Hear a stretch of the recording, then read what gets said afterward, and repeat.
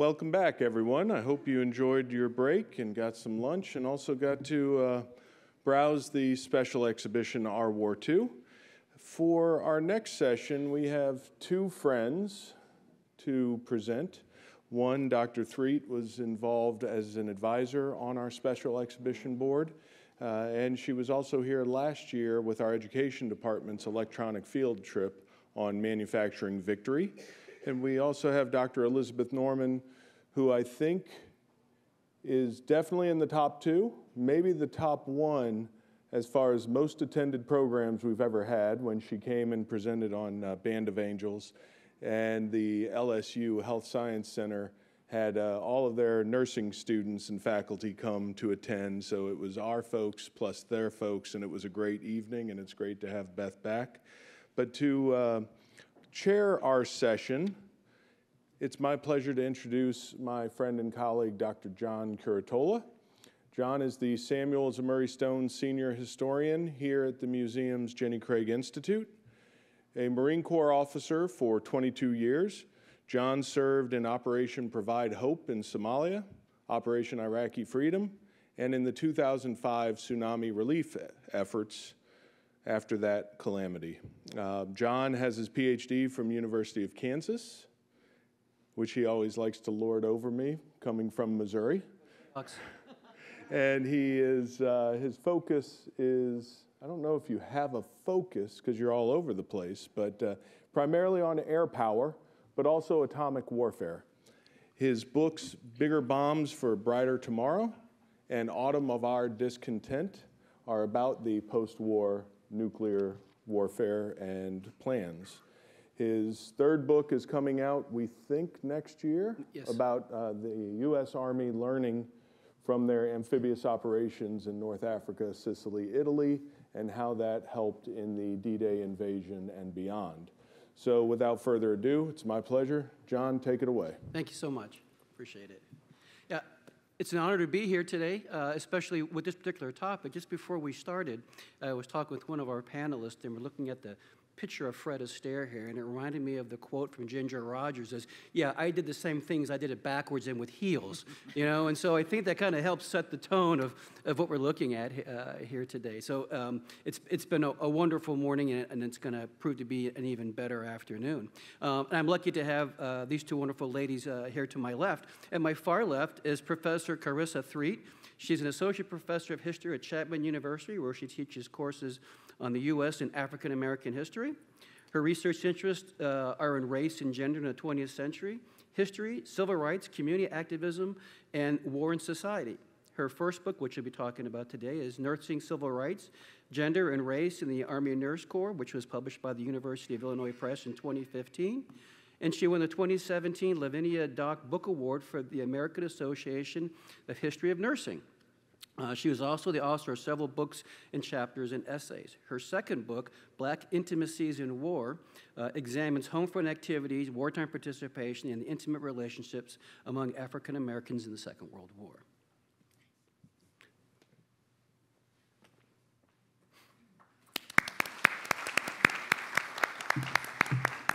Make sure I actually watch my time here. Well, good afternoon, and I have the distinct pleasure of being on the panel right after lunch. So I hope you all enjoyed your lunch today. I want to begin by thanking the World War II Museum and Connie Gentry and the entire staff at the Jenny Craig Institute for the Study of War and Democracy for this invitation to participate in the Women's History Symposium. Over the last few years, working with Kimberly Geis and the entire rest of the curatorial staff on the Our War II exhibit has been really an honor, and I'm thrilled to see the results in person finally. So, as it had with World War I, wartime nursing experiences during the Second World War resulted in new and innovative medical services. Over the course of the war, nearly 60,000 Army nurses and nearly 14,000 Navy nurses, along with uncounted civilian nurses who contracted with the nurse corps, joined a long history of nursing for and on behalf of our nation's soldiers that had been formalized with the, as women's services in 1901 for the Army Nurse Corps and in 1908 for the Navy Nurse Corps. At the forefront of wartime nursing, military nurses made and helped support crucial advances in the physical and mental treatment of soldiers and civilians impacted by war. The nature of their jobs and calling meant that while their rank, pay, access to benefits, among a whole host of other complications and other challenges, set out nursing to be a difficult task, a difficult job, and a difficult calling, especially during the Second World War. There had been broad agreement that nursing was a necessity during war, that the presence of nurses in places that were often deemed inappropriate for women was a necessity as well. These nurses did their duty domestically and in far-flung places as far as the South Pacific, Asia, Africa, and Europe. They waded ahead the shores of Anzo Beachhead 5 days after troops landed in January 1944. 6 nurses would eventually lose their lives during enemy bombing attacks in February of 1944 in that wading ahead in the beachhead. They arrived on Utah Beach 4 days after D-Day, and they lived in the most desolate places. Some faced enemy capture, many risked death, disease, and most were remembered that they had served with pride and honor, both amongst themselves, but also amongst the soldiers that they were treating. So there's just some of the pictures up here, just so you get a sense of many of the women who participated as nurses during the Second World War. Nursing the sick is definitely a woman's prerogative, wrote Lieutenant Colonel Elsie Schneider to the chief of the Army Nurse Corps in 1950. While this is an accepted truism in military nursing and had been throughout the first half of the 20th century, the question of which nurses it pertained to was often debatable. As a matter of fact, African American women found themselves struggling against the reality that despite their sex, their racial identity became the primary determinant to their acceptance to the Army Nurse Corps. So what I'm going to be talking to you about for the next few minutes is the story of how Black nurses and their supporters fought, demanded, and negotiated both the opportunity to join the Army Nurse Corps and to call for an end to discrimination against Black female nurses.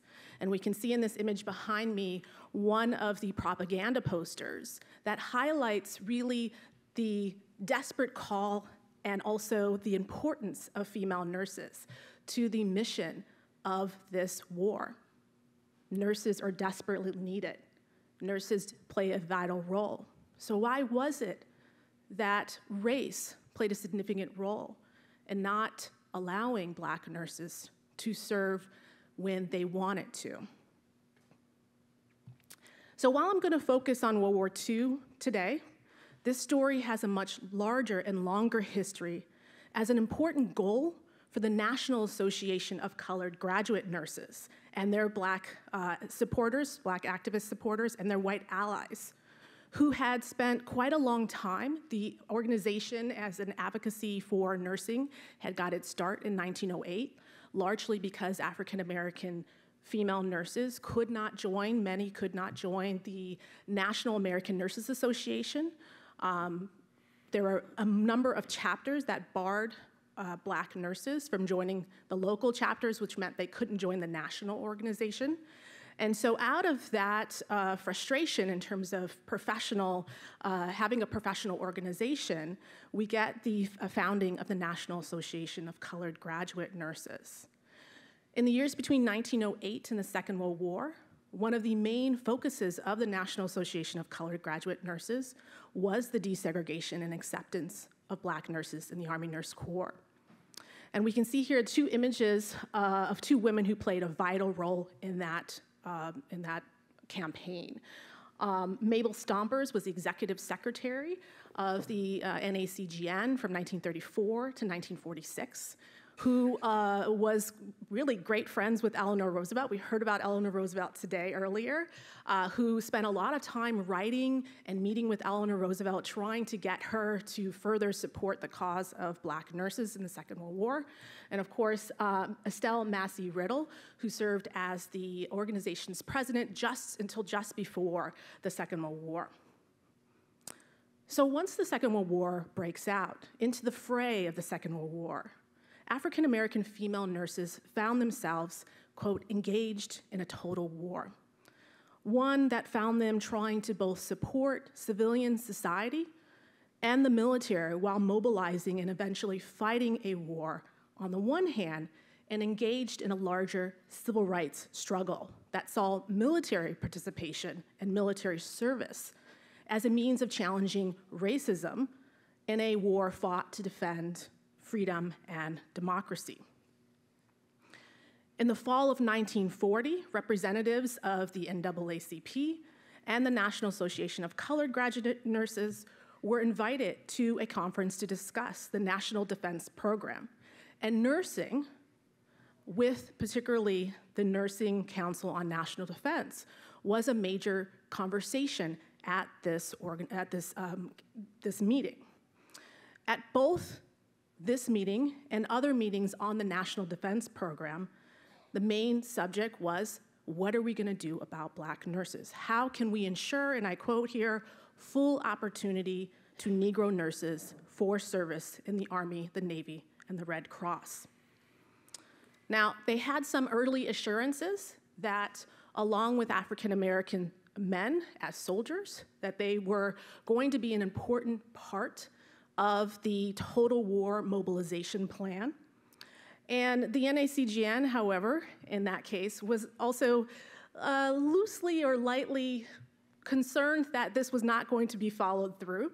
So they quickly organized their own, what they called, defense committee, just to ensure that they had a backup plan if these promises at these early meetings in 1940 kind of fell through, that they would have already an organization, a committee that would focus on getting the word out to having Black nurses, along with African American men as soldiers, be full participants in the war.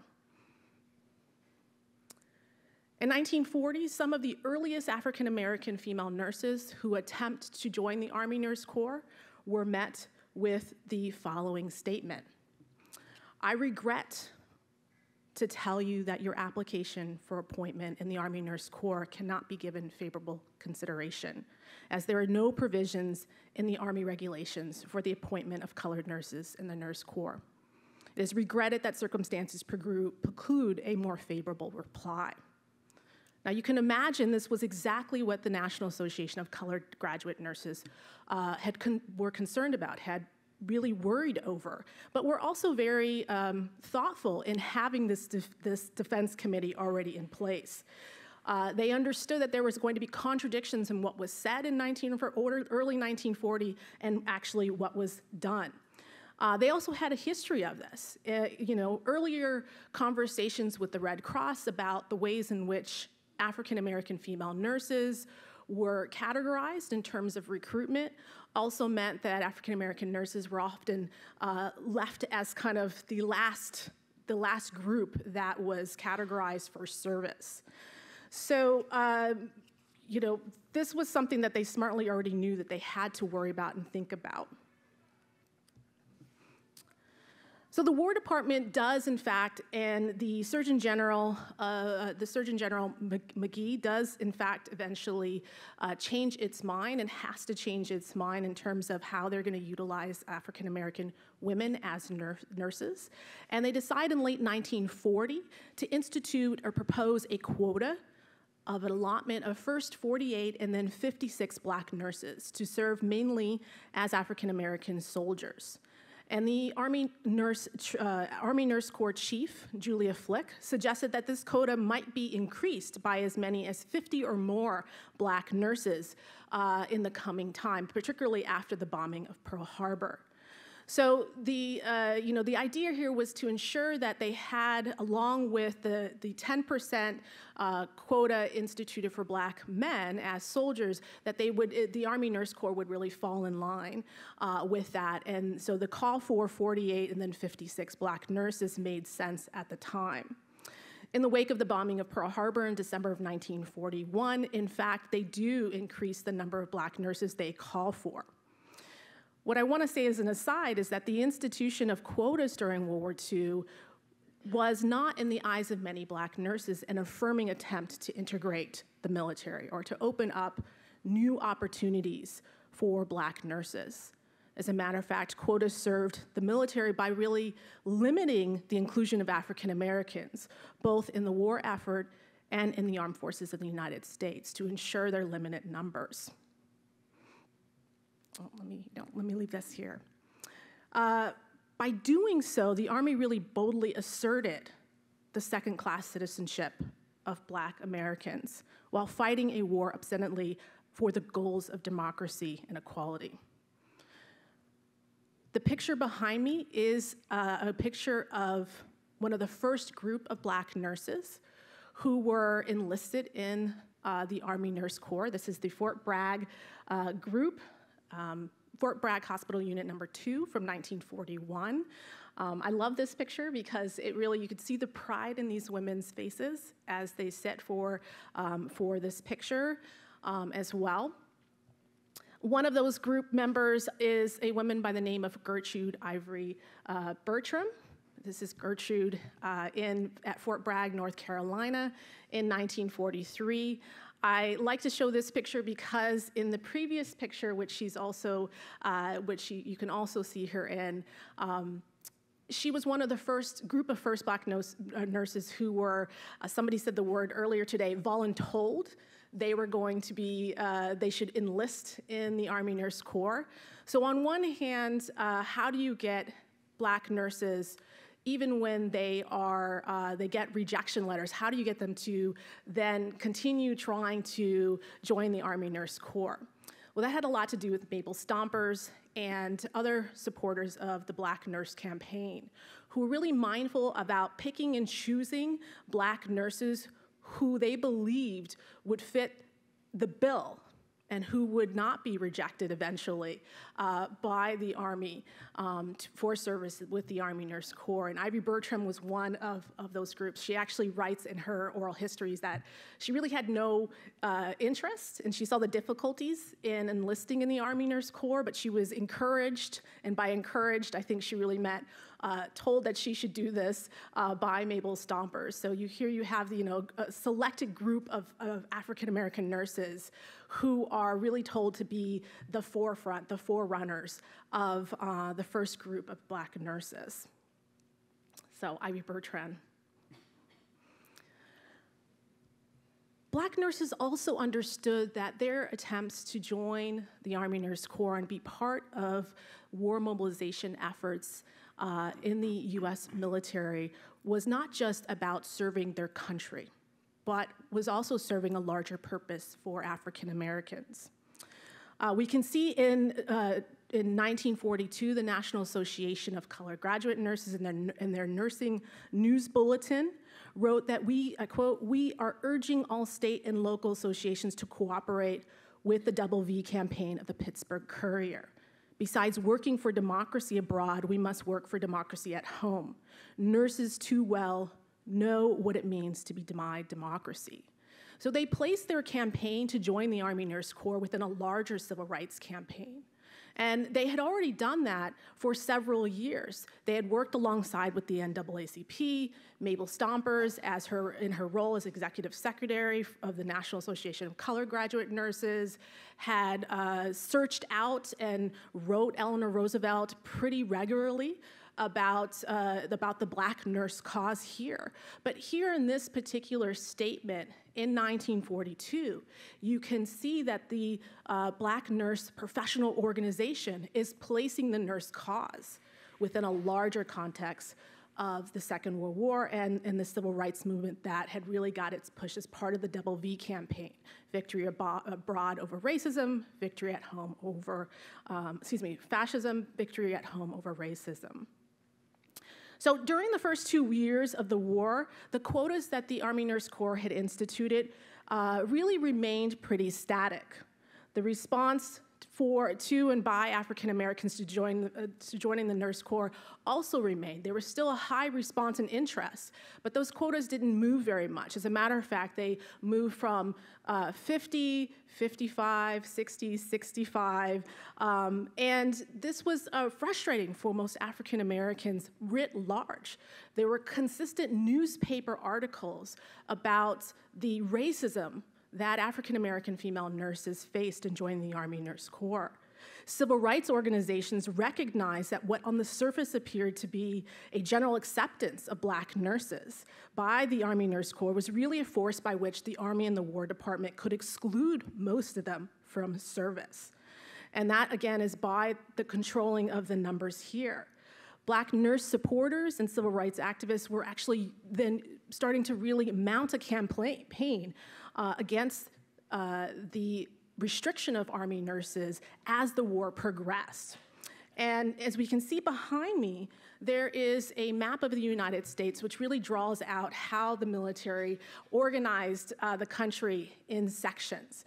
And for the most part, most African American nurses, when they were assigned as part of the Army Nurse Corps, were really assigned to bases in Section 8 and in Section 4, and those are really the kind of southern and southwest sections. So not only are they allotted a quota number that really restricts their number in a whole, but when they are assigned, they're assigned to bases that Black troops predominate, and that really leaves them to not being available throughout the nation as well.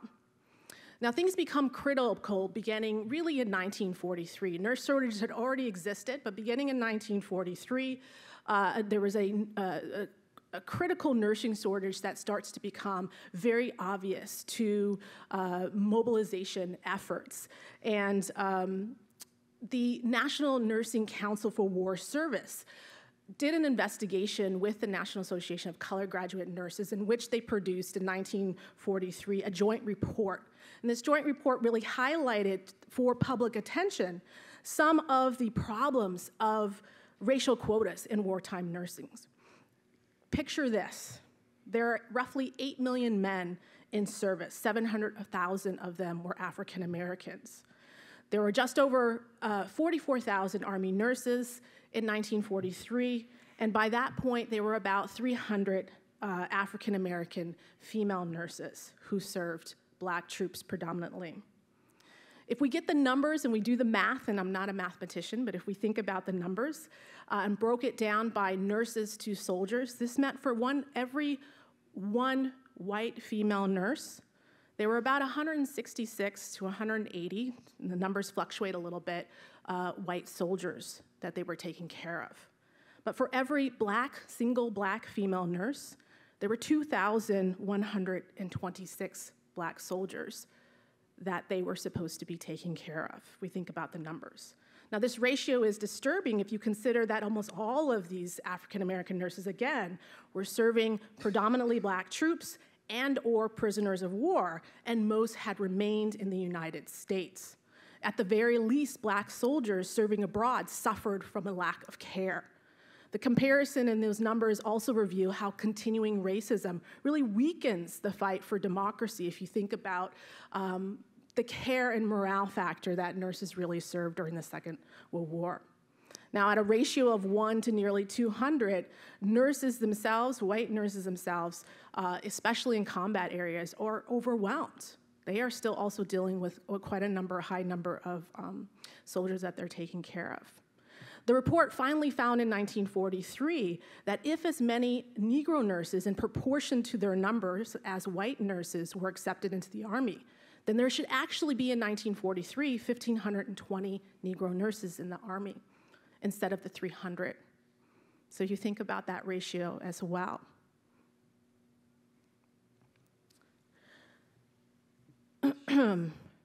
In 1944, race leaders had some hope that changes were on the way. Public conversations about critical nursing shortages, public conversations and debates in Black newspapers and mainstream newspapers as well about discrimination faced by African American nurses led to the announcement in July 1944 by the Army and the War Department that it would increase the number, not end the quota, but increase the number of nurses serving in the Nurse Corps. And this is at the same time that the Surgeon General had maintained that no quotas really ever existed, just a proportionality to the population. There's a little slight difference in what that means depending on the audience. So this was widely reported as a positive. The New York Times quoted that the Secretary of War was saying that nurses would be, quote, accepted without regard to race or creed. The headlines of Black newspapers read, and I quote, Army lifts ban on Negro nurses. It was, since the war began, the first indication of any real breakdown of racial barriers. And yet, as the image behind me indicates here, there was also real suspicion amongst a lot in the Black community about what it would actually mean to break down those barriers. Why did it take so long? And what would be the result of this? You know, fears here about what does it mean to pull in more and more Black females into the Army, and an Army that really, in their minds, had not treated them well at all. There was some bright spots. And while most Black nurses served domestically, again, in those regions in which Black soldiers were predominant, there had been some progress in getting Black nurses overseas. In the image behind me in 1944, there was a small unit that went to Monrovia, Liberia. That was a short-lived experience. But nevertheless, they did go. So they're in their desert fatigues here. Also in 1943, there was a unit that went as part of the 268 Station Hospital in Australia. And we can see them opening mail in the background here. We also have nurses who are working in 1944 and early 1945 in the next slide in both New Guinea and England as well. And yet the discrimination that most nurses faced in these regions as well as domestically is obvious. In a series of letters from a POW camp in Phoenix, Arizona, the chief of the Black nurses at the Station Hospital there related to Mabel Stompers, the executive secretary of the National Association of Colored Graduate Nurses, that the reality of their daily lives. In one letter, she discussed feeling isolation, both on and off base, writing, quote, "We cannot be served in any cafe or soda fountain. And while all white officers, including POWs, had help cleaning their quarters, we are the only women on the entire post without no help whatsoever." So it's in this fray that they are continuing to face discrimination even in the jobs that they are enlisted to do, and the frustration grows. And that frustration grows alongside of critical nursing shortages. By August of 1944, even after that July lifting of the quota, nurse procurement officers realized that they would need nearly 60,000 additional nurses to keep up with demand. Yet the number of African Americans who had been admitted to the Army Nurse Corps did not increase proportionally. By December 1944, when the Surgeon General found it necessary to send 11 general hospitals overseas without nurses, the nurse situation finally hit its crisis.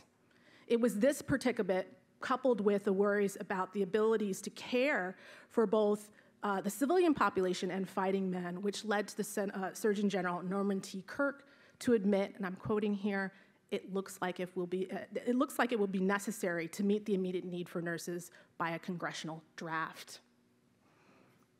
So even as we have these nurses traveling all over the world, we also have the possibility of drafting nurses. Conversations about drafting nurses had been quietly going on for many, many months before this. But in December of 1944, when the Surgeon General had admitted that that might be necessary, following by the January 6, 1945 announcement from Franklin Delano Roosevelt, that he supported legislation to draft female nurses, there was a real uproar. 3 days after Roosevelt announced his support for drafting nurses, Representative Andrew May introduced House Bill 1284, the draft nurse bill, to Congress and later to the Committee on Military Nurses. Against all judgment and support of even his chiefs of staff, many hoped that this would be quickly a resolution to the critical shortage. I'm actually going to leave this up, but as you can imagine here's the response by many black newspapers. The Cleveland Call and Post, Nation aroused on the ban on Negro nurses, FDR speech okaying drafting of nurses bitterly assailed, January 20th. So I'm not going to read all of them, but I will say that there was quite a bit of backlash to this. It seemed by the time we get to February 1945, after 2 months of relentless complaints and demands that a draft of nurses does not happen, that there is a shift, the kind of fear that drafting women will take place. There is some shift, and nurses start to put in their applications to enlist in the military. They start to go to the Red Cross as well. And by May 1945, the Surgeon General has pulled back from the idea of drafting nurses. And he says, I quote, "No further action was to be undertaken," because by that time they had gotten enough nurses to kind of assail the critical shortages. Ultimately here, and in this last image we have Captain D.H. Rainey, who Colonel Cummings had as well, as it was a wonderful image. Ultimately, by 1945, there are just over 500 black nurses serving the Army Nurse Corps during World War II.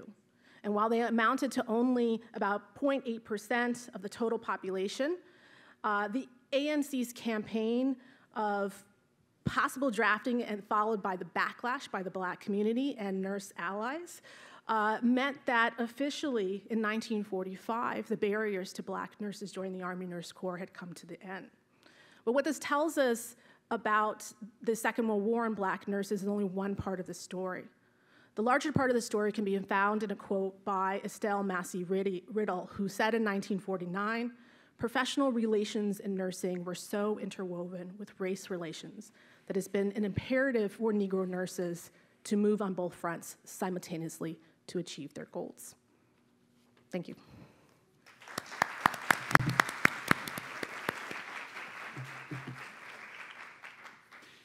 Next, I'd like to introduce you Elizabeth Norman, who is not only a nurse, but she's also a PhD, so she's a doctor and a nurse at the same time. She's a professor at New York University Steinhardt School of Culture, Education, and Human Development.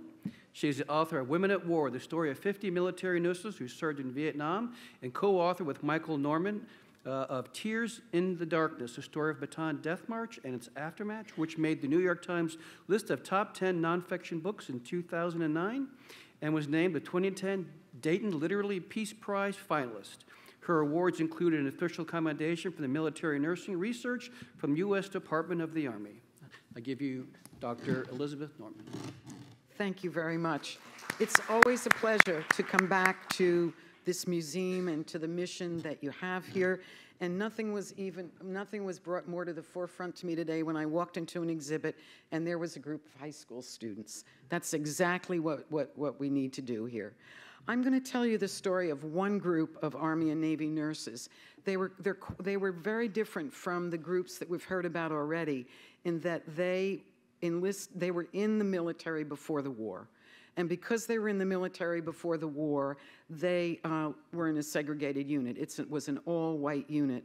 And as every other nurse, they received relative rank, as we've heard today, which meant you could be a second lieutenant, but you received less pay than the men, and they never were called by their rank. They were always called Miss Smith, Miss Jones. So that was the world they went into. So the women nurses that I'm going to talk about today, there we go. They were very much like other American women in that nursing was a very safe profession. But there was something about them that made them a little different from all the other nurses. These were the daughters of immigrants. These were the daughters of factory workers, farmers, And they looked around, and I remember some of them saying to me, you know, especially the farmers, they looked at their mother and they said they didn't want that kind of life. They didn't want that kind of life with that kind of labor. So they went into nursing. But what separated them is that they wanted something more. And at a moment in time when most women stayed near home, their hometowns, their home cities, these women volunteered to go overseas to the Pacific, to serve in Manila, Philippines at the time. So what you see here is a group of nurses on board an Army transport ship in October 1941, and they're on the way to the Philippines. Up to that point, prior to the draft, in 1940, we started to draft men, and they needed a lot more nurses. They also needed a lot more nurses overseas. Now, prior to the draft, being on service in Manila in the Philippines was one of the best duties in the nurse corps, both Army and Navy. It was called the Pearl of the Orient. And these women came out of the Depression and with everything that was involved in that, and they were living in places where they had servants, where they had silk merchants making their dresses. It was another world. This interesting picture was taken in October 1941, and these 6 young women really thought they were going to have, as they said to me, a good time. And as one of them said, not quite what we expected. But 4 of these nurses became prisoners of war. And they arrived in Manila in October, a month before Pearl Harbor. I also would like to point out in the slide that these women came from South Bend, Indiana, Minneapolis, Minnesota, Philadelphia, Mississippi, Jefferson, Georgia, another Georgian, and from Alabama. So they were from all over the country. And these nurses met, I talked to 3 of these nurses. They met on the ship, and the one holding a doll, it was her birthday. So they were having a good time. Nobody gave any thought to what might happen in the Pacific, what was going on with Japan. Pre-war nursing in the Philippines was nice. This is Helen Cassiani. She was the daughter of Italian immigrants who were farmers in Massachusetts, and here she's taking care of a patient. Nursing in the pre-war was pretty good. You worked maybe a 6-hour shift. Your patients, the sickest, were those hurt in bar fights, Marines hurt in boxing matches, and also there was a big polo team, so you get guys whacked with that was pretty much the extent of what they had to deal with. But off-duty, it was something. I love this picture. The Army and Navy Club in Manila was the center of life for the American military before the war. And this picture is a group of nurses. They're a little bit older, and I just love the hats and flowers. I was told by many of the nurses that when you went over there, you needed really 3 pieces of clothing. You needed your white nurse's uniform, you needed a bathing suit because it was hot, and then you needed a long gown because once the sun went down at the Army-Navy Club, you had to dance under the stars and be with all the officers. So it really was a good life. But despite the good times they were having, somebody was thinking about what was going on with Japan and China and Manchuria. And in the fall of 1941, before Pearl Harbor, they issued military ID cards to all the nurses. They took them and filed them away. They didn't think anything about it. But I put this in because you can see that they did identify the nurses with fingerprints. And there's often a perception, and understandably, that the nurses who went overseas were young, that they were women in their 20s, maybe their 30s. But this nurse in this ID photo, here she is in her World War I uniform. There were quite a few World War I senior nurses still in the nurse corps. And they got to go to Manila because they had the seniority over the young women. But all of a sudden, you had all these young women coming in. But I wanted to point that out. This nurse is Louise Anchex, and she's from Mendota, Illinois. Well, December 8th, we're across the international date line here, so it was December 7th in Pearl Harbor. About 10 hours after the Japanese attacked Pearl Harbor, they attacked the Philippines. The Mitsubishi bombers came over the Zambales Mountains, and they bombed Clark Airfield, and they bombed Cavite Navy Yard. Now, Clark Airfield, the bombs, it was around noontime. The bombers were lined up tip to tip on the airfield, loaded with bombs and fully fueled, and everybody went to lunch guess what happened? This is what happened. And the same thing happened at Cavite. Although the one thing that happened is they did get some subs out before this that weren't bombed. But these nurses went from treating men hurt in boxing matches to being the most incredible trauma that could be. One of the things they learned to do, that they learned to take their lipsticks and write an M on everybody's forehead so you would know before he went into surgery that he'd already had his morphine, so you wouldn't overdose him. Meanwhile, they're crawling around on the floor trying to cut off uniforms and medicate people and determine a priority. This is much before triage. Who gets into the OR first? At the same time, they're being bombed. And I remember a Navy nurse saying to me that she was in the operating room and she was looking at the fires outside the window of the base.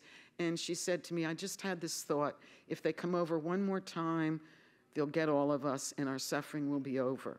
Well, what happened is, this is around December 8th, 9th, 10th, that the Japanese controlled the air, sea, and land, and Pearl Harbor, everybody kept waiting for help to come for Pearl Harbor, and we all know that wasn't going to happen. So in early January, right after Christmas, the Army left Manila and its surroundings, where everybody had come in after the war started because it was safe, and they evacuated to the peninsula of Bataan, and which was a plan that had been in place. It was an incredible evacuation because they were under constant bombardment. But what happened to the Navy nurses, they abandoned Cavite Naval Yard and with the naval troops, and they set up a hospital in a school in Manila, Santa Scholastica. And they were the first of the nurses to surrender to the Japanese on January 2nd, 1942. I just want to point this slide a little bit. This is the whole. These were all the nurses. There were 11 of them there. And I would like to point out the woman on second from the left. Laura Cobb is her name. She was the chief Army nurse. She came from Wichita, Kansas. And she was career Navy. And they knew when the Japanese came into that hospital, they were going to loot. And so what she had the nurses do, and it's a really good example of the adaptability of nurses in situations like this. She had her staff go into the closet where they'd brought all the drugs from Cavite and take adhesive tape and mislabel them. And she said what she really wanted them to do is, malaria was endemic in the Philippines. So she said the quinine bottles, they labeled sodium of bicarbonate. The sodium bicarbonate, they labeled quinine, and sure enough, the Japanese came in, they looted the hospital, and they walked away with more sodium bicarbonate than they ever knew. But these nurses got to keep the quinine into prison camp, which was very important. The other thing about this slide, we've talked about uniforms today, and I just want to point out, if you look at this slide, you'll say, wait a minute, these nurses aren't in their white uniforms. Very early in the war, when the bombings were going on, the Army and Navy leaders decided white nurses' uniforms weren't going to cut it. So they had uniforms made for the nurses. Now, everybody sitting here knows that the Navy is the Navy and the Army's the Army, and the Navy nurses wore denim and blue, and the Army nurses had khaki uniforms made.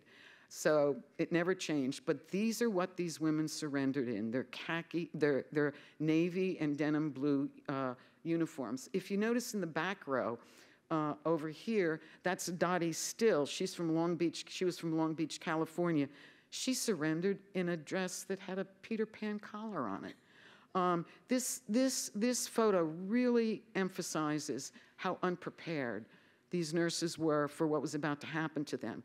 And when I would talk to them about these slides, they'd say, you have to tell everybody you talk to, we didn't even have calisthenics, let alone survival skills. We had nothing. But they went into prison camp on, the other thing about uniforms I just want to mention, and I don't have much time to show all the slides, but first of all, these nurses had their blue and their khaki uniforms, but when the Army nurses got to Bataan, they couldn't even wear their khaki uniforms, so they started to wear Army Air Corps coveralls. And I have pictures of them in it, and I truly think this is the first group of American military women who wore what we now call fatigues in the field. So what happened to the Army nurses? Well, they went across to the peninsula of Bataan, and if you can just, it was Manila Bay over to You're right. And the nurses had no idea what they were going to. They thought it was another military hospital. So they got on the trucks, they got on the boats, they go to Bataan. One of them said she brought her negligee, another one said she brought a hairdryer, and they get to Bataan. And this slide shows you very much what it was like. It was a fully forested or jungled peninsula with a volcano, 2 extinct volcanoes, and 2 roads. That road going across the peninsula really was a water buffalo trail. And so they had to set up hospitals here. Now, again, as I said before, the Japanese, they controlled the air, the sea, and the land. And the idea was to push the American and Filipino troops and civilians from the top of that peninsula down to the bottom, annihilate them or get them to surrender. And that's what they started to do by January 2nd. I just want to point out at the very bottom of the slide, if you can see it, there's a teeny little island. Looks like a tadpole. That's called Corregidor. And that played a major role in the battle. Well, when they were on Bataan, this was the first time the American nurses were really needed by the military and appreciated by the military. And it's hard to that meant so much to them. Because when I would talk to them, I'd say, you were hungry, you were scared. They said, no, they were needed. And that's what they did. Now, but it was not easy. This is one of the ORs set up in a tent on Bataan, number 2. On the far left, that's Lucy Wilson. She was from Big Sandy, Texas. And she would say that when they'd be operating and the Japanese would fly over, because there was no air cover, that they would just squat down under the operating room table, put their hands above the table, keep the hands above the table so they would remain sterile. And when the bombing stopped, they'd all stand up and keep working. Now, this was hospital number 1. Hospital number 2 was amazing. This was inland. This was not on the coast. And this was a true open field jungle hospital. And the nurses, and I really think this is the first time that there was an open air hospital with patients outside in the 20th century. It hadn't happened since the Civil War. Any of you who know anesthesia, they were doing drip anesthesia, which they hadn't done in decades. And this is what the wards look like. This is a post-op ward. You can see that the Filipinos built bed frames out of bamboo. They stuffed mattresses with hay or whatever they could find, and that's what the men were in. And you see there's a fellow on the ground there, and if you say, well, what happened to all the empty beds? Those were the men in the operating rooms. It was about as primitive as you possibly can. I have to say that as the war continued, they opened up more wards. The Filipinos came in with their bulldozers and opened up land, but they kept the canopy above. So, as they would say, Joe wouldn't find them and bomb them. By the end of the war, by the end of the Battle of Bataan, there were 7,000 patients in this hospital. And the nurses said to me, if you want to talk to people about it, tell them, go see Gone with the Wind. And when they're in that scene in the Atlanta train station where the camera just pans out and all you see are patients, that's what Bataan Hospital number 2 was like. Your eyes would get used to the jungle, and you had covered flashlights to go between. And this is how they worked. Again, they were all sick, and this was the nurses' quarters. Very, very glamorous here. They learned to put coffee cans under the legs of the bed frame so the ants wouldn't crawl up on them. They said the monkeys would go through the trees until they ate all the monkeys. But they said we had weevils in our cereal, but we decided, well, that's a little protein, so we'll eat it. I mean, this was sort of the attitude of the nurses. And then they didn't have, again, there were no uniforms coming to them, so they had to repair their shoes, and they had to repair everything. And this is a picture of Jeannie Kennedy from Philadelphia, Mississippi, sitting on her bed in the nurses' quarters, fixing a hole in her coveralls. When they had to bathe, there were no showers, so there was a creek that came through the nurses' quarters in number 2. And here's a picture of the nurses bathing. They loved to sit in that water and just forget just the devastation they were seeing in their patients. They'd sing songs. The girls from Louisiana would talk about their gumbo. The girls from Boston would talk about their baked beans. I also just want to point out on the far left, there's a woman sort of looking at you. That's Rosemary Hogan from Oklahoma, and she was wounded when these hospitals were attacked, but she made it through the war. This next slide, and it's always important when you're talking about military and wartime, you've got to look at your leadership, because without that, you have nothing else. And this is a slide, it's very, very interesting. On your far left is Josie Nesbitt. She was from Colorado. She, in my mind, was the real hero of the group. She was the kind of leader we all want. She worked you very hard. She worked herself very hard. She also knew to take care of her troops. You know, if they needed a shoe, she got it for them. If they were sick, she made sure they had enough to eat. The Filipino nurses who evacuated with the Americans, and they needed them in these hospitals because there were 7,000 patients, she took care of them too. She just had that incredible combination of leadership, of being strong and very humane. The woman in the middle was the chief army nurse. That's Maud Davison. She's 57 years old in this photo. And if you look at the picture of Maud Davison, you think, I don't think I'd like to work with her very much. But she represented leadership in the mid-20th century. She didn't want to be your friend. She didn't care what you thought about her. But you had to respect her, and you didn't cross her. If she told you to work, you worked. And if you look at the circumstances and context of the time, they needed somebody like that. So that was Maud. They called her Maud Davison behind her back. And she was 67. The young woman next to her, and she's wearing Air Coral coveralls, that's Anna Williams. She was from Harrisburg, Pennsylvania. She was only 23. So in this slide, you've got a 57-year-old and a 23-year-old. So what happened is MacArthur leaves the Philippines, and the Japanese are really making inroads, and they asked the Americans to surrender, and they didn't. Ned King was in charge, so they started to bomb, and this is Bataan Hospital number 1.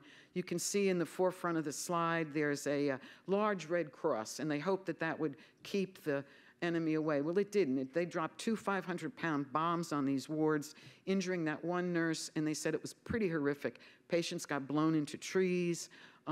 There was a lot of death. And it was pretty much at that time, and shortly after in April, that Ned King surrendered the American Army and Filipino Army. That is the largest surrender in American history. 72,000 troops surrendered. Now, they didn't want to leave the nurses on Bataan because the rape of Ned King had occurred like 3 years earlier. So they called Josie Nesbitt, that woman from Colorado, and she was the chief nurse of one of the hospitals, and she said, okay, I want your American nurses to evacuate to that little island of Corregidor, and she refused. She said, we're not going unless you bring the Filipino nurses. So they were shocked. Josie was a career Army nurse. She never questioned an order. But they said, okay, bring the Filipinos. They saved many lives. The Filipino nurses did not have to go on the death march or become prisoners. And just to give you an idea of the difference between the European theater and the Pacific theater, if you became a prisoner of the Japanese and went into the famous prison camps of Bilibid, Cabanatuan, all through the Pacific, the mortality rate of the male POWs was around 40%. If you became a prisoner of the Germans in Europe, like these pilots that we see in this museum, your death rate was about 3%. So it was 3%, 40%. You can see what Josie Nesbitt did. So they got across to Corregidor, which is another story to them in itself. There was an earthquake, there were bombings, but they went across to that little island. Now, before the war, they had dug a tunnel in Corregidor, Malinta Tunnel, and there were lots of laterals off it. And this was the hospital lateral. This was taken in the 1930s. And they didn't know if they would need it, but they did. And when the nurses from Bataan arrived and met the nurses from Corregidor, there were 1,000 beds in this hospital, in this lateral. They were triple and quadruple done. Once Bataan fell and the death march was underway, they went to Wainwright, who was on Corregidor, and said, time's up. He said, no way. He wasn't going to surrender all the troops. So this truly became a siege. And then the nurses said when the Japanese would come over and drop their bombs and they'd be in these tunnels, and they said it was very much, they used to joke, this is what it must be like to be inside a pyramid. But it couldn't go on very long. And just before they realized they would have to give up, they were able to get some 20 nurses out on PBYs and subs. Also, they wanted to get the people out from MacArthur's staff who would be helpful in the Pacific War, the people who spoke Japanese, the people who knew a good strategy. But the nurses, they left to the chief nurse and the chief surgeon, and they decided, they knew they were going into captivity. There was no doubt they were going to surrender. Whether they would live or not was another thing. So they chose these nurses. They chose the older nurses, those women in their 40s. They chose nurses who were quite sick, and they just didn't know how they would do in prison camp. They also chose those nurses that they said to me were kind of flaky. And they just didn't know how they would do under the Japanese, not too many. And then there were a few nurses they didn't choose, but these were the girlfriends of the men on MacArthur's staff. So they got out, and they were young and healthy, and that in itself is a story, but they got out. However, those who weren't lucky enough, in May of 1942, the Japanese landed on the island. The nurses were in the tunnel, and this is one of the most poignant documents I've ever seen. They took a bed sheet, and they ripped it. And they all signed it, and it says, members of the Army Nurse Corps and civilian women who were in Malinta Tunnel when Corregidor fell. And every nurse, every Army nurse signed it, and along the bottom. And I remember saying to them, why did you do that? And they all said to me, we had no idea it was going to happen to us. They said, we wanted a record of where we were when it happened. We thought the Japanese were going to take us out to the South China Sea and throw us overboard. And one of the worst things these nurses had to deal with, the worst, if you talk to them, they couldn't get in touch with their families. It's hard for us today to imagine that, but they had no word. And they thought, at least if we have this sheet, our parents will know we were alive on this date and where we were. Now, this is in the Quartermaster Museum now. It's been saved. Wow. So it's still around. So they did surrender. Now, Maud Davison decided, when they had to figure out what to do, she told her nurses, wear your khaki uniforms, but again, she said, we want you to wear your Red Cross armbands because we hope that the Japanese will recognize the Red Cross and not kill us. So but the Japanese, they didn't know what to do with these women. There were no women in the Japanese military. So they decided that they would separate them from the men, and that they would go into a civilian camp. But they also knew that they had a propaganda coup on their hands. So they marched these young nurses out of Malinta Tunnel and made them sit on that wall there, and they told them to smile for the camera. The woman on your far right, that's Eleanor Garin from South Bend. I interviewed her and came to know her, and I said, what were you doing in that photo? And she said, I was mad as hell. I was not going to turn and smile to the Japanese. So that's why she's turned away. Well, as I said, they separated the nurses from the military, which devastated them. But as I told you before, it no doubt saved their lives with a 40% mortality rate. They moved all of the Army Navy nurses into a civilian prison camp in Manila called Santa Tomas Internment Camp, STIC for its abbreviation. This was a 60-acre Jesuit university, the oldest in that hemisphere, and it made a perfect civilian prison camp because it was walled in. The Japanese could keep control of it, and that's where the nurses wound up. And here's a picture of a group of mixed Army and Navy nurses in the prison camp. And on the far left is Laura Cobb, the Navy nurse who brought all the quinine into camp. What they did when they got there is there were civilian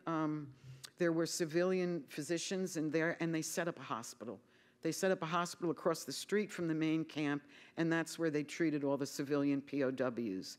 And there were kids in the camp. People forget about that. But if you look over in the far right, there's a little boy. His name was Albert, and they called him Terrible Albert because he kept getting hurt and using up all of their very limited supplies. But their nursing and medical care was at its most primitive. If you look at the bedside stand, it's an upended crate. The nurses, what they did is they made bandages out of cloth. The pharmacists who were in camp tapped the trees and got adhesive, so they had bandages that would adhere. They used light therapy. They found tin, and some men made bedpans from it. It was just, you can't get more basic than what they did, but they went to work. 1942 turned into 1943. And for the first time, they were going to be able, there was a ship that came, and they were going to, a Red Cross ship, and they took some civilians out, none of the military. And they were able to send postcards home. And this is an example of the postcard that they got to send home. They were allowed 30 words, and again, it shows just the adaptability of these nurses. Many of them put on, they were censored, of course, but what the nurses did is they would write, "Mom, as of All Souls Day, I am fine." That meant nothing to the Japanese, and it meant everything to their mother. The mother knew when it was. And so that's what happened. But for over a year and a half, this group was listed as missing in action, along with the men. So they kept working, and they celebrated birthdays and holidays. And as the Americans made success, were doing well in the Pacific, things got harder and harder in this camp. The food really got cut down, and you don't have to be a nutritionist to look at the diet that they had. People started to develop beriberi, scurvy, the diseases of malnutrition. People started to die, and the people who died were the elderly. They had Spanish-American war vets in this camp as well, and also the young parents who gave their food to their children. It was very difficult, but the nurses really kept going. And how did they keep going? Well, I think it was because they still had a mission. They were still needed. They got to get up every day. They got to go to the hospital. They got to be nurses. And I think the fact that there were always people in worse shape than them. And I also think that it gave them a reason to get up through the misery of every day and go. They also would sit and say, "I never felt that help wasn't going to come. I never felt that I wasn't going home. Oh, they'll be here by my birthday. Oh, maybe the Americans will be here by Easter." But they always they never gave up hope. So what happened in February of 1945 is the Americans were very concerned about this camp. There were 3,000 civilian prisoners of war. And the Japanese surrounded them, and they started to move oil drums in. They were afraid they were going to kill them all. So the Americans, with the Filipino guerrillas, spearheaded a move through the city of Manila to this camp. And they did rescue the camp and all the prisoners. But the issue was the Japanese completely surrounded this urban campus, and there was a terrible fight. But when they first came in, you have to remember it's been 3 years since they saw an American flag. And when the soldiers came in, they broke through the gates of the university in tanks, and they pulled right up to the building where the nurses were confined with the other civilians. And they got out, they looked up at the nurses, and they knew that they'd been resolved. Some soldier just looked up at them and said, "Hello, folks." And they knew that was an American. They saw the American flag on the turrets of the tanks, which they hadn't seen in years. And somebody started to sing, "God Bless America." And it slowly expanded from the tank through all the prisoners. Now, Carl Meidens was a famous World War II correspondent, and he was there with the liberating troops. And he said that was one of the most poignant moments of the whole Pacific campaign. You can just look at this slide, and you can see how skinny they are. Those are the nurses up on the roof, because their rooms were up there, and they hung a flag and they sang. It was truly an amazing time. But there was a battle going on, so these women went back to work. And it was during the night, and this is Cassie again, she's taking notes on a sergeant who'd been wounded, that they realized that they'd been prisoners for a long time. One nurse was closing up on a surgery, and the surgeon turned to her and said, "Go get me some penicillin." She had no idea what he was talking about. Another nurse said to a soldier after, because they were, one of them, she said, "I was 88 pounds, was looking at a soldier who had K rations, and she said, 'Could I have some of those?' And he looked at her and he said, 'Lady, you're going to eat these, you must be hungry.'" So these were they started to realize that some of the changes that had occurred, that they really had been away. Most important, they got to send messages home to their parents and say, "I'm alive, I'm well." And as they were filling out the telegrams, one nurse said to a soldier, "Well, how many words can I use?" Again, the Japanese kept he said, "Hell, lady, you're an American. Say as much as you want." So that's what it was. So they came home. And one of the first groups to get out of Santo Tomas were the Army nurses. I have to say, every one of these nurses lived. Everyone. 77 went into camp in 1942, and 77 walked out, including, if you look at this slide on the end, there's a woman sitting down with a cap on. That's Maud Davison. She was 60 years old. And she'd been in the hospital with an intestinal obstruction. That's one of the things that happen when when you're starving. But she was determined to go home with her girls. And these women made sure she got on the truck, and you can look at the nurses around her. They're making sure she's okay. They weren't her friend, but they deeply respected what she did. I just have to say that the doctors and the officers who worked with Maud Davison through the Battle of Bataan, they put her up for a Distinguished Service Medal after the war was over, and it went all through the chain of command until it got to Washington, D.C., when it was denied.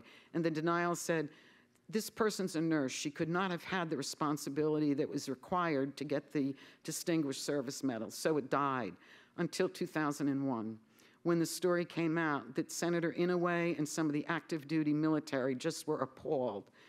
They got Maud Davison the Distinguished Service Medal. She was long dead, but it meant so much to the people who were still around. Now, so the Army nurses came home. They all got promoted one rank and had a lot of back pay. These are the Navy nurses, and I just want to talk about this quickly. They flew down. This is Admiral Kincaid. They were on an island in the southern Pacific, and it's worth looking at. Right in the middle of the picture with the turban is Laura Cobb, and you get a much better picture in this slide of how starved they were. A lot of the nurses had wore turbans and things because their hair was like falling out with, starvation. Also, I want to point out to the second from on the front row, the second from the right there, that is Peg Nash from Wilkes-Barre, Pennsylvania. And they're in the same uniforms they were in when I showed you that picture of them surrendering in 1942. I asked Peg, I said, what happened to your uniform? Why do you have a white stripe across it? And they were funny when they said, like, what's the matter with you? She said, I was an OR nurse. I wore that dress every day in camp, and I wore it out rubbing it against the OR table. But they all came home, and just to give you an idea of what they went through in the war, this is Minna Anson coming home. This is her before the war. This is her after the war. So you can get an idea of how starved and sick these women were, and she's from North Dakota. So they came home. They were never recognized, but they were fine with it. They showed me pictures of them. They did a lot of propaganda stuff with them after the war. They never talked about these nurses during the war. And I asked people why, and they said, we did not want to remind the American public we had American women as prisoners of war.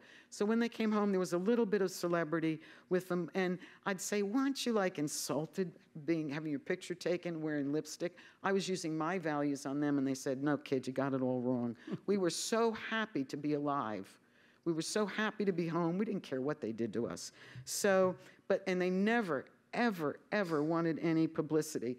So I changed all that. This is in 2000. This is Helen Cassiani Nestor. You've seen a few photos of her. She lived near me in Pennsylvania, which is why I probably got to know her so well.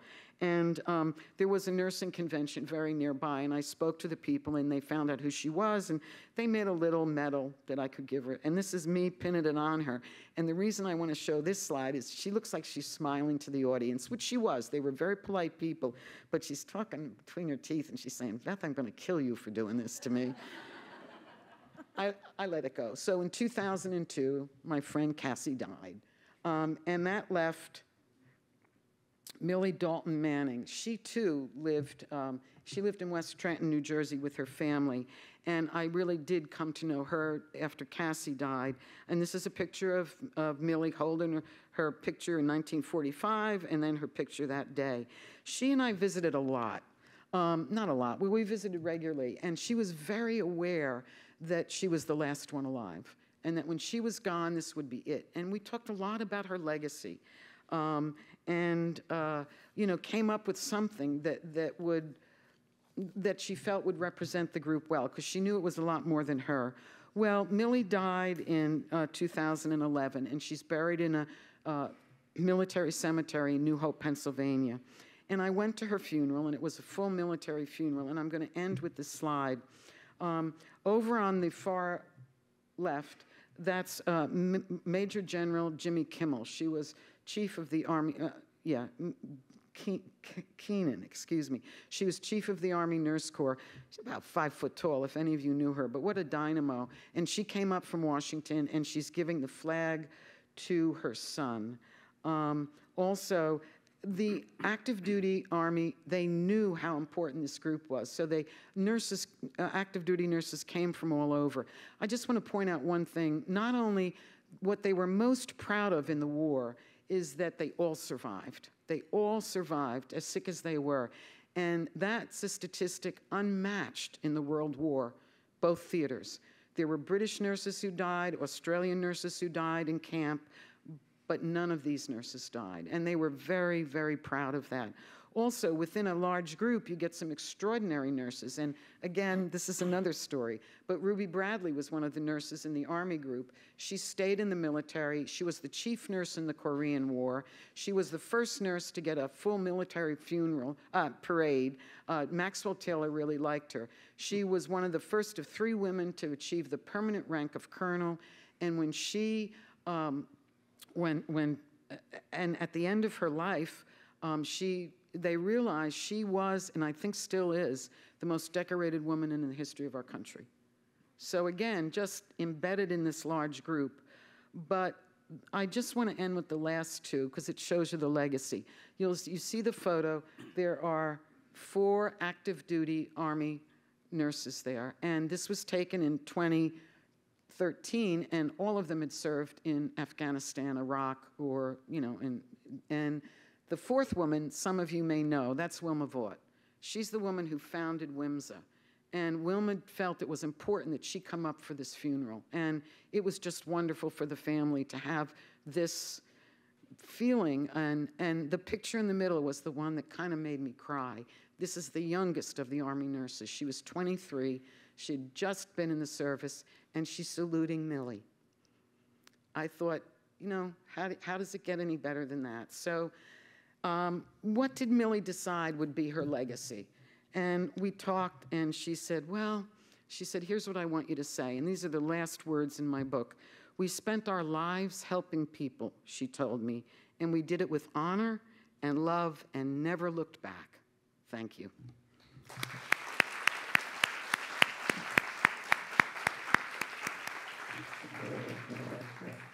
Beth, I'd like to ask, could you put the slides back up real quick and go back 2 slides? You pull the slide back up, Steve, if you don't mind. Out on your slides for the masses. And John, grab your mic, please, when you do so. You want to sit down? Yes, ma'am. Go back. Go back, please. Okay, right there. This photograph of this nurse, these mean something. Oh, yeah. Count them. That means she was in the POW camp. Each one of those is 6 months.